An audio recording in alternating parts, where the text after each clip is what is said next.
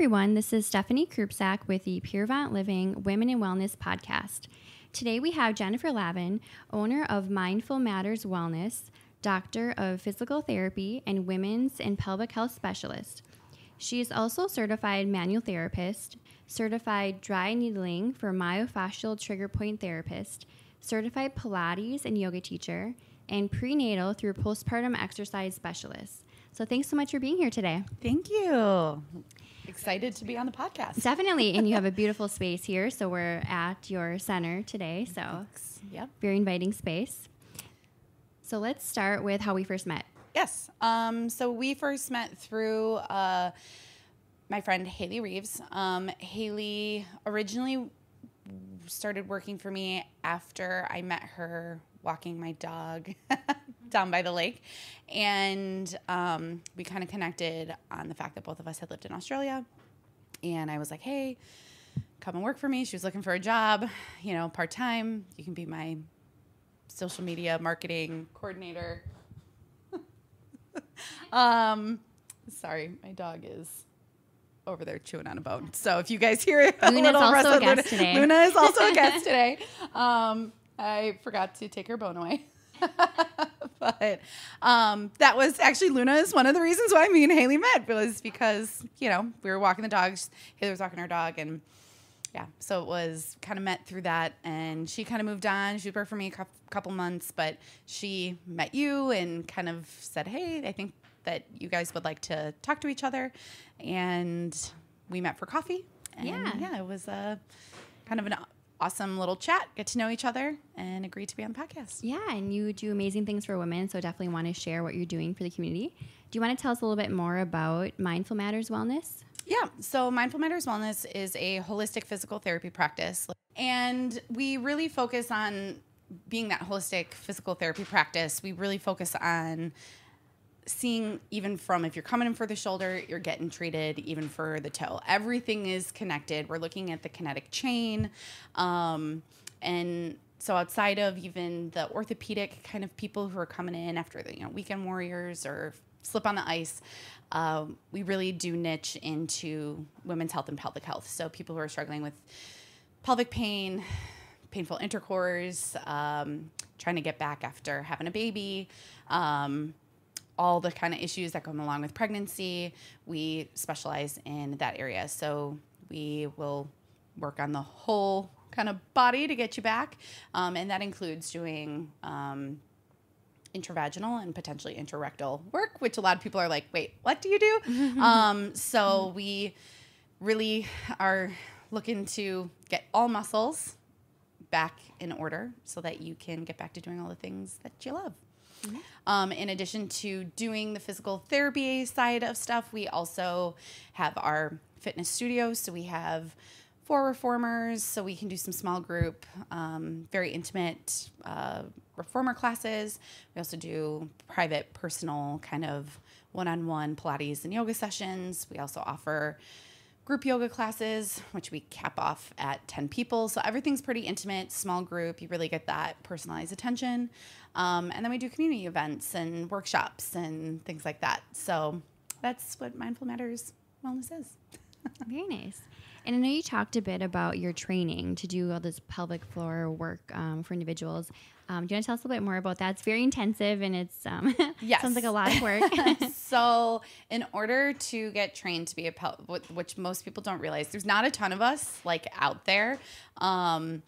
And the reason why there isn't a ton of us out there is that you, in order to be a pelvic physical therapist, have to get the work done to yourself in the training. Mm-hmm. So that involves the intravaginal, intrarectal work. So just as an example, if you are in, like, you go to this seminar, you are in a ballroom of a hotel and you have massage tables all lined up, and pretty much you are with a bunch of women. There are men who can take these classes, but they are kind of blocked off. So they're not, there's like curtains that separate. They have to bring in a model, or let's say if you're pregnant and you have a doctor's note that says, hey, you can't do any of the work, you have to bring someone who is agreeing to let this be done to them, and you're just like all out in the open getting all the work done. So whether it's you're just sitting with your top off or bottoms off or whatever, and we try to drape as much as possible, but it depends on what the person's comfort is. So it's kind of an interesting sight. If someone was like walk in into the ballroom, and granted people watch the doors, so that doesn't happen, but if someone was, they'd be like, what the heck is going on? But it's not something that everyone's comfortable with doing. So you have to kind of be a certain person to be like, yeah, I see the need and I can get this done. I'm not going to lie. It was, at first I was like, okay, this is a little intense, but I didn't have any pelvic floor issues. But as I've learned as a PT, the pelvic floor and your like deep rotators are all kind of connected. I didn't realize that even releasing through my pelvic floor, it helped my hip pain. It was like, oh my gosh, this is great. So I even got a benefit out of doing this myself, not even thinking that I had any issues. So yeah, that's really kind of where you're going. You go into all kinds of stuff with the trainings. You get into, bowel management, urinary, bladder issues, and not just even with pelvic floor. We're working with uterus and people for endometriosis. There's a ton of stuff that we can do for people who are really struggling with pelvic pain or painful sex and all that kind of stuff.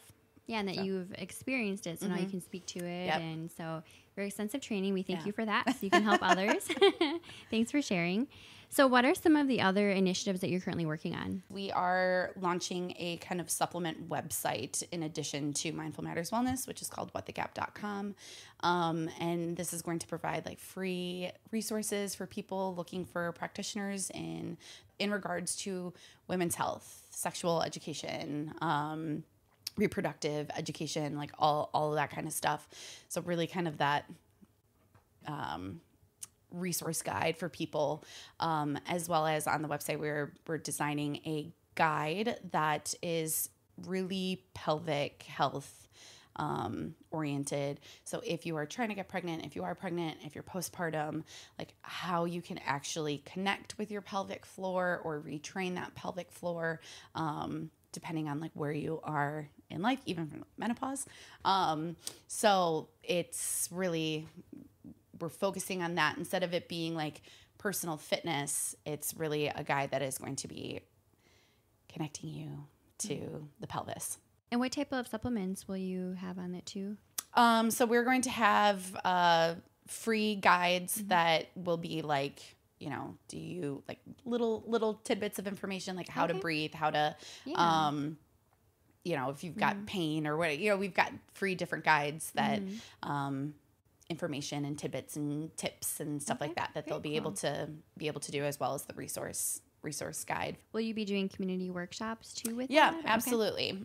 So really trying to reach even more out to the community. I think one thing that a lot of physical therapists, it's part of our job that I think a lot of the times we neglect is like education, community education, and getting to people at a preventative versus a rehabilitative like kind of mindset.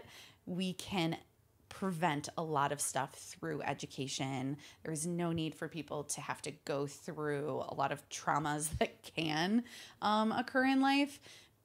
But a lot of people you don't know what you don't know. So it's just one of those things that we're trying to get people to know more in order to prevent stuff that's really unnecessary. Yeah. Yeah. And is it true that you've been witness to 500 local births in Milwaukee? That's Coral. Has been, okay. Coral. So she's a doula. So she has been to 500 different births in Milwaukee, 500 plus. Wow. And so that's why I'm really excited to bring her on to teaching the birth education class that is just because she has so much knowledge. Her seminar, her like workshop, it's eight weeks long. And then I teach, which I thought was great to partner with. I teach then a workshop that's kind of like the skills portion. So there's a lot of her demonstrating and teaching and lecturing to what to expect while you're expecting.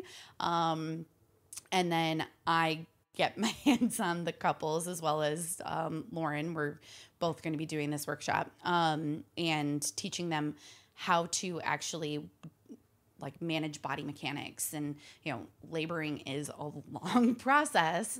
And so how can your laboring partner assist you? And so instead of just like winging it on the day of, you actually get the practical skills and the communication skills of, hey, this feels good, this doesn't, push harder, don't push hard, you know, all of this. They can really kind of dive into it so that they feel truly like ready. I mean, labor and delivery is going to, as much as possible. It's going to throw you. There's a lot of curveballs that can happen, but at least they feel, the partners can sometimes feel like, I didn't really know what to do, but this gives them a couple, you know, tools in their toolbox to whip them out as needed, and feel like, okay, I at least knew that I was being supportive in a comforting way instead of like guessing, is this comforting or is this not? Because they've already practiced it and they know, okay, she likes this. Yep. So, yeah. Very cool. So is there a specific event or experience in your personal journey that led you to where you are today? Yeah, I think being a pelvic and women's health specialist, I think I was always kind of interested in women's health.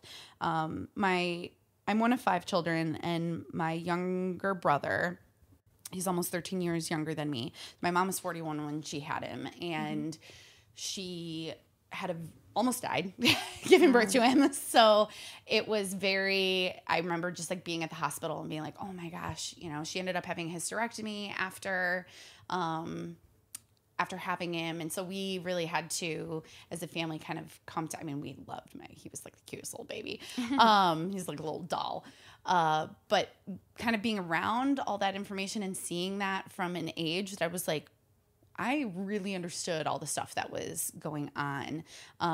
It kind of sparked this interest in all of what women go through, kind of at a young age.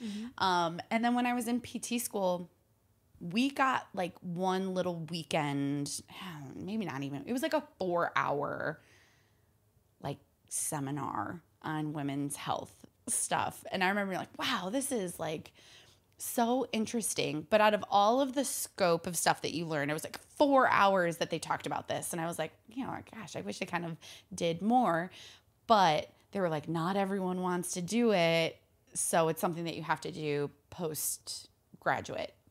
And I remember being in that they were talking about some of the stuff that you would do. And a coccyx mobilization was one of them. And it was like, in order to do this coccyx mobilization, you have to stick your finger up someone's butt and to release the, and I remember everyone being like, oh my God, never would I ever. And I was sitting there like, I mean, I've hurt my tailbone. And if that would have given me relief, I probably would have done it too. Yeah. So I was like, I don't know why everyone is being so weird about it. Like it's just the body. I'm like, so, you know, here we had just spent time, we'd done cadaver labs and dissecting and all of this. And I'm like, what's like you think that like, I didn't understand why people were so flustered by it.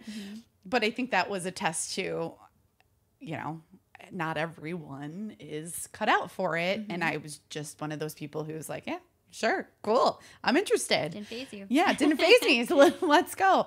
And just everything that I've gone through as a PT, I was a traveling physical therapist. I've really explored a lot of different areas that you can practice in. And I decided that in order to practice the way that I wanted to practice, I needed to open up my own location. And opening up my own location and getting all the trainings and the Pilates and the yoga and tapping into a more holistic method of treatment, slowing down your treatments and like really giving that person time to heal. Like time is super important. It just led me, all of the continuing education just kind of led me into the pelvic and women's health kind of realm. And I'm so glad that I did it. And I like never regret it. I'm only looking forward. I am obsessed with the continuing education and, you know, what else can I learn even within the area, because it's just it's so fascinating. It really is. I wish more people knew about it, but that's why I'm trying to educate more people about it. Yeah, and I learned a lot just from speaking to you the first time. I had no idea about all these other muscles, and, you know, I just had no idea.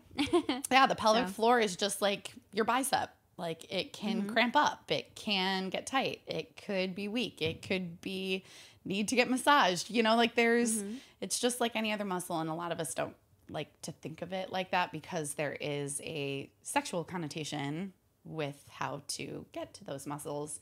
It's like, it's not like that at all. Me personally, and I know not everyone, they're like, oh, it's so different. And I'm like, you go to a dentist and dentist is inside your mouth. I've got no, that's how I view doing the internal work. That makes sense. Yeah, definitely. But yeah, and you have like a very like nice, inviting space where it's not sterile like a typical doctor's office. I think people would feel more comfortable working with you. Yeah. I have a pretty soft massage table. I then have a loose lamb's wool cover that goes over it, as well as then like flannel or massage sheets. I have little lighted candles that I put on. I get the essential oils going. So I'm really trying to make it as comfortable as possible because it is, you know, a lot of women do get embarrassed by doing it because it's like, hey, you got your hand in a really interesting area and we're talking about what I did over the weekend. You know, like so I want them to feel as comfortable as possible so that, one, their nervous system can relax so they can get a better benefit out of the treatment. And then two, it takes away that, like, it's weird because it's, you know, my vagina, you know, like it takes that away so that they're just like, okay, like I'm trying to normalize it more into a very comforting setting. So you're just more relaxed. So that was I did not want a sterile environment. I really wanted people to feel that this was a place of comfort, of safety, of healing. Yeah, it's very warm too, so temperature-wise. And it feels more like a yoga studio or massage place than a doctor's office. Yeah. So, So that was the goal. So appreciate you thinking that. So what are the short-term and long-term goals you have to improve wellness in women's lives? I know you touched upon some of that with the new website coming out. Yep. Are there any others you want to share? I mean, we have even, like anything, we were talking about this a little bit earlier. As a physical therapist, I'm super trained in clinical aspect of things, but I'm a business owner. I'm always trying to learn how to do all the marketing and do all the whatever and do I built my website. I do the marketing. I do all that, and it's a lot to learn how to do all of that stuff. Yes, I build websites too. You know, and it's, so, you know, I mean, it's tough, and if you don't have a background in it, it's a lot of watching YouTube videos and up late at night because I don't have time to do it. You know, I'm treating people during the day. So short-term goals, obviously for me, is I just, in addition to the website and doing, even for the new website, Mindful Matters Wellness, I mean, we already have a clientele base, but even getting those people even more educated and stuff. So like getting our newsletter even more prevalent and regular and, you know, like just getting some stuff out like that. MailChimp is like, I don't know. It's one of those things that I struggle with MailChimp. I don't know why. I sit down and then I try to figure it out and I get stuff going and then I'm like, whatever. I got to come back to it. And then I feel like I start over from square one. So, I mean, there is definitely, in order to help women in wellness, for me, short term, it's kind of figuring out a little bit more of how to get the information out there in a way that is not overbearing, pretty receptive. And so working on that from like a short-term perspective, but that's more from like from a business standpoint. I'm gonna be honest about it. I'm not gonna, it's tough owning a business. And so I've got to think over like everything as to how can I best reach people. And right now that's kind of my focus on short term. But for long term, what's your long term, obviously, I really, really want to have a space that is, this is like my kind of, would be a little bit more of my passion project, is getting a space that is solely for fertility. There is a place down in Chicago called Pulling Down the Moon, and it really is an amazing place for people to get information and services for their struggles in fertility. And you are not allowed to come into the space if you are pregnant or bring a baby in afterwards, in order to give the space for the women who struggled with loss and are struggling with trying. Because it can be really hard for someone who has had a miscarriage at any stage within their pregnancy, or struggling to get pregnant, to then see other people who are pregnant and see the baby, like it's kind of like a stab in the heart every time that happens. But there's a whole psychological component that goes into that, trying to get pregnant, especially if you're struggling. And I want to kind of fill that void and to have a really safe space for people who like having just whether it's PT for fertility or massage for fertility or nutrition for fertility, like just a fertility center that people can come to and not have to feel like embarrassed if they're crying or angry, or I want them to have a safe space in our city instead of having to like travel hours in order to get something very similar. So that's really kind of like long term. Like I would love to have a couple locations, with one in particular for fertility kind of niche. But yeah, it's a really great goal. Yeah. So what does wellness mean to you? Wellness to me, I think it means a couple things. Wellness to me, it means having a balance in your work life, a balance in happiness to sadness. I think that a lot of people want to say like, hey, I have to be happy all the time in order to be well. I think it's very okay to express all of your feelings. I think even as women, a lot of the time we're shut down on like, oh, you shouldn't be angry, or you shouldn't be sad, or, we get put into certain labels. And I think, no, our emotions should be able to be expressed fully. You can't always just be happy. It's really, because if you're always happy, you don't have the perspective of being sad. Like, how do you know if you're happy if you don't have a perspective of being sad?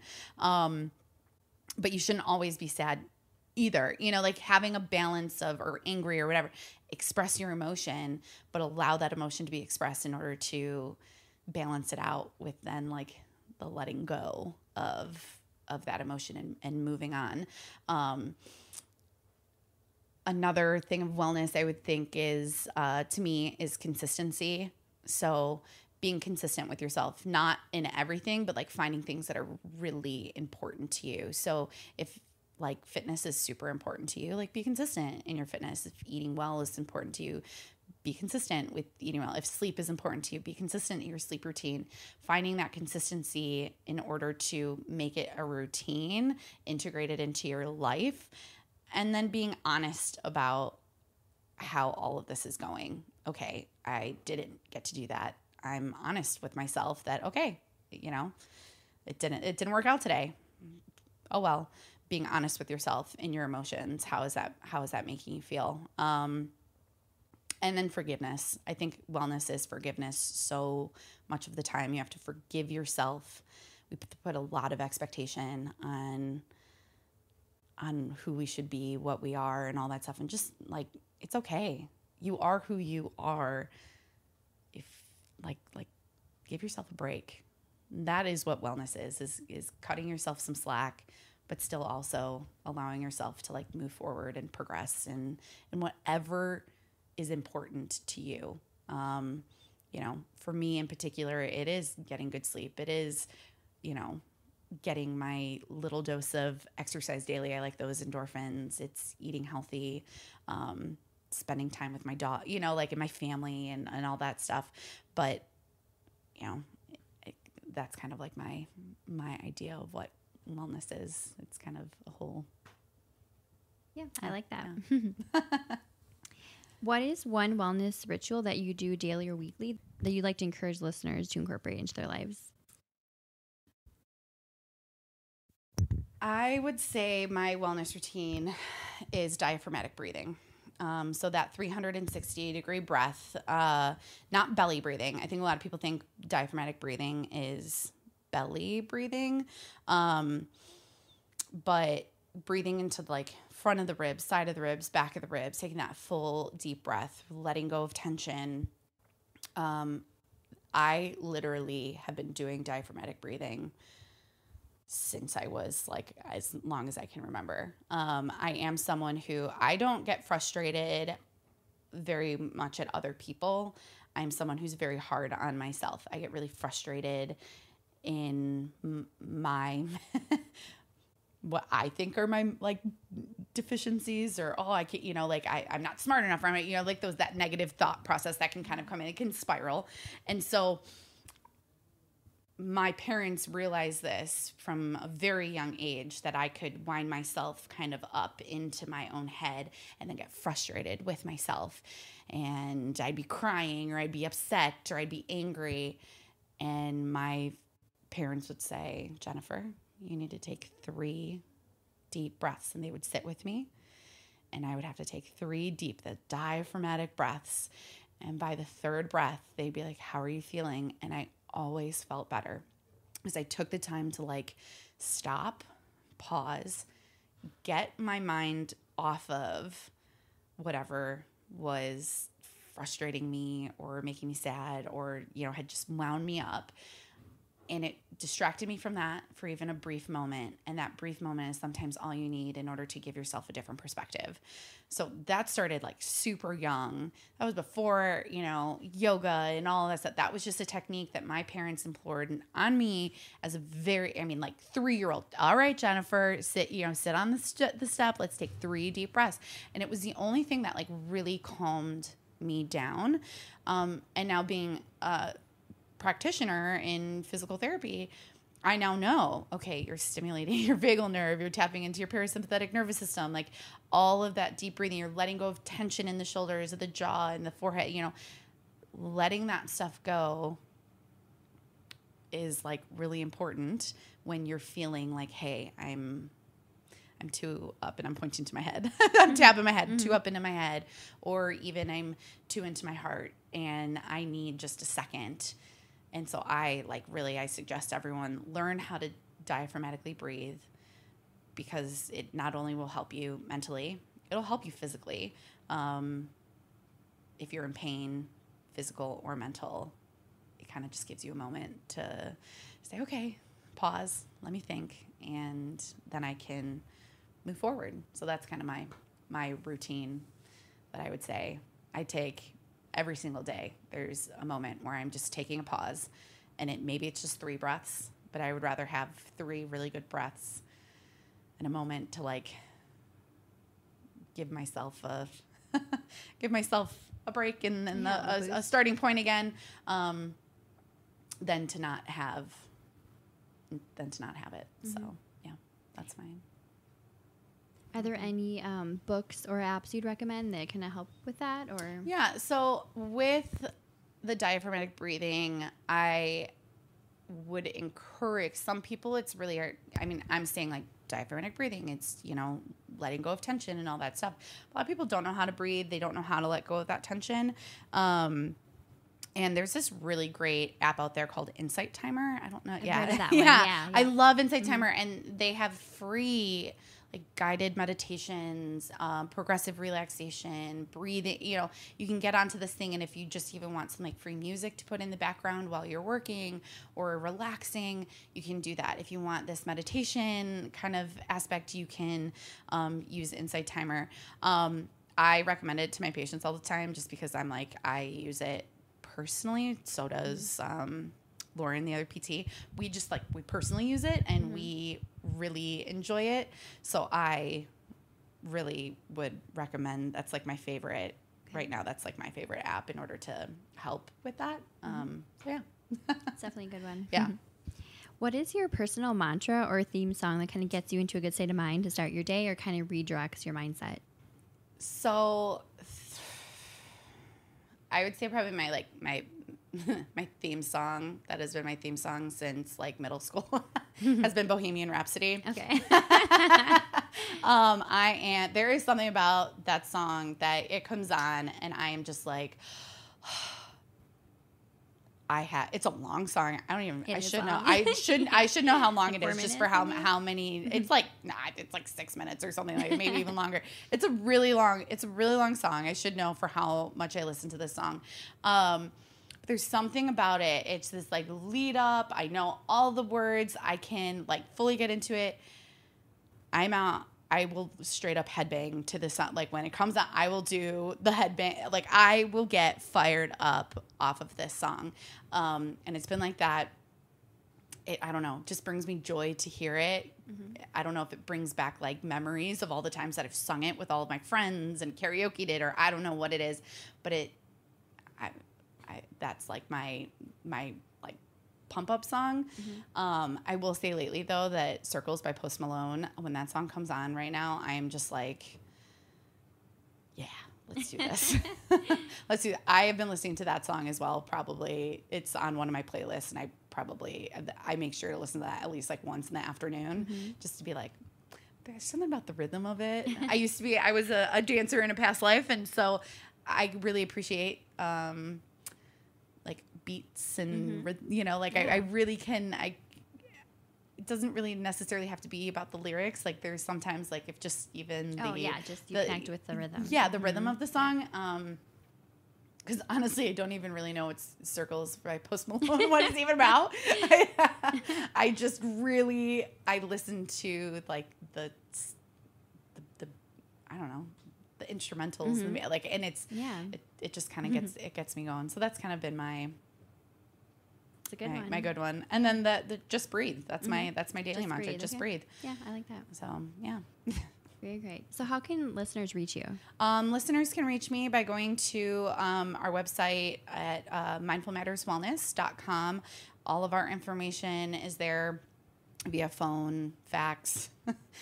If you are interested in getting an appointment or learning more, we offer free 20-minute consultations where people can come in. They can request those consultations online. Obviously, they can reach us via phone and email.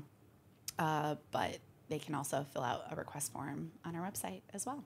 Great. Yeah. Well, I appreciate you being on the show today and sharing all the ways you're helping women.